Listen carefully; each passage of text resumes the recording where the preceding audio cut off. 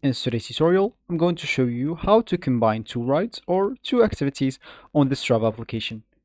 So first of all, of course, all you need to do, just go and open whatever phone you're going to use or tablet. And of course, you would like to have the Strava application already downloaded into your phone or tablet.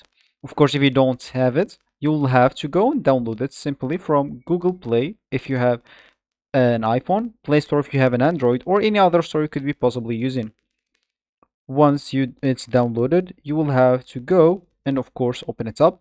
And if it's your first time, they'll actually ask you to log in into your account. If you have some account, make sure to log in into it. But if you don't have an account, you'll have to go and create one. They give you three options if you want to create your account. There is the option of creating your account with Facebook, with Google, or even with your email. Choose whatever option suits you, and you'll be good to start. So once you're logged in or you created your account, you'll find yourself here with this home page or this main screen.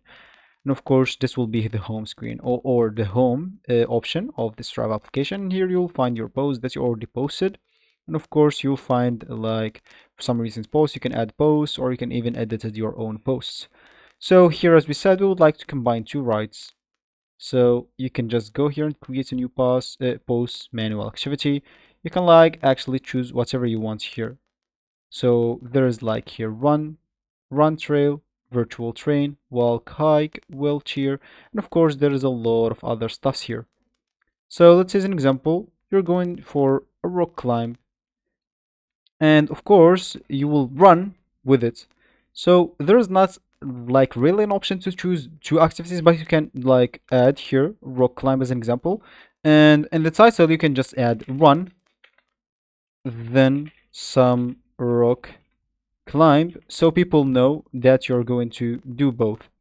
Of course, you can just choose here how much hour it takes you, like, and how much miles and etc. And of course, you will be able to go when you hit the save button. It will be posted and you'll be good to go. So this will be actually for this tutorial. I hope you like it. Thank you guys for watching and goodbye.